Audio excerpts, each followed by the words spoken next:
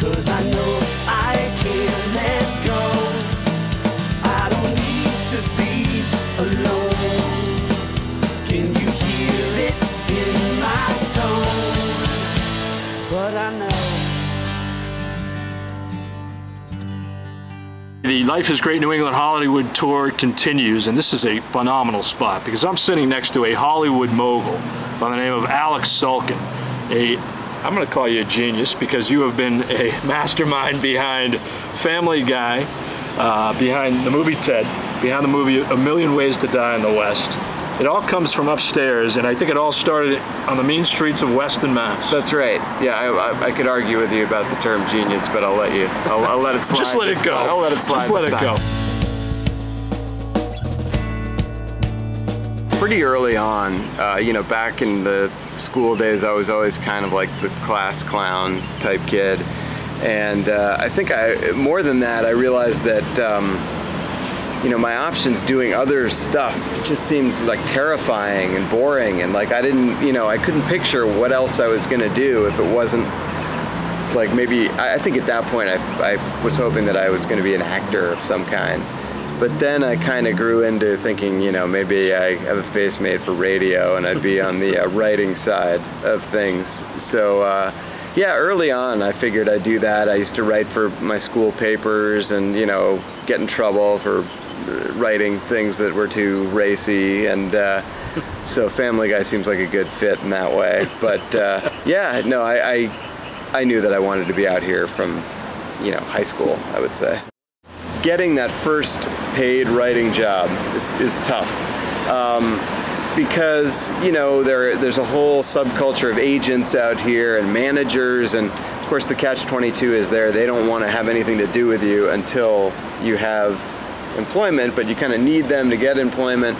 But basically the toughest was, you know, getting that first paid gig out here was definitely a few years of waiting in New York City. I was doing stand-up there for no money, and luckily the Late Late Show with Craig Kilborn came along, and was able to get a job there, and you know, then it's been pretty steady since then. In Family Guy's history, as fans of the show know, it was briefly canceled and then brought back because the DVD sales were so robust. But in that period when Family Guy was canceled, which was, you know, 2002, 2003, we worked together on a Fox show called The Pits. Very short-lived, aired only a few episodes, but we were both on that staff. We're about the same age. We became friends on that staff. We used to go do karaoke together.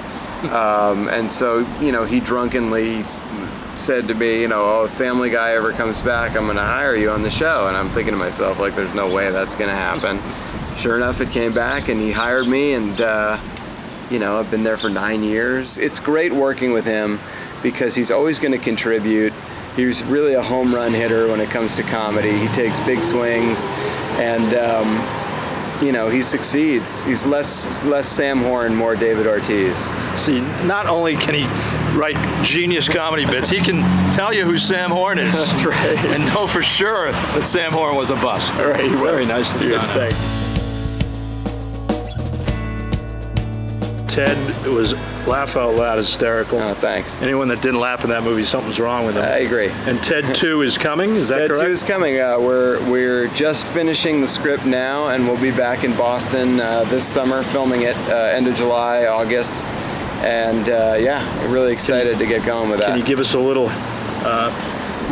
peek into the life of Ted too? Sure. Well, you know, Ted has not changed his ways because the first movie was so successful. Why would we have him change his ways? But yeah, it's going to be, you know, their lives a couple years down the road, and they're starting to deal with different issues of, like, you know, does Ted want to maybe get married to his girlfriend? How's he going to have kids? Can he?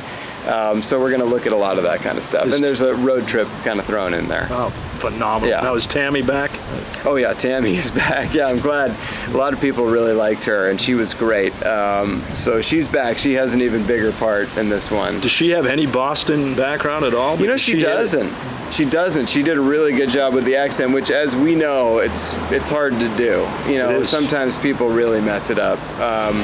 So no, she did a great job, and that's why she's back, and her part's even bigger. And she and Ted have a very fun, almost sort of Raging Bull style relationship that we get into there at the beginning.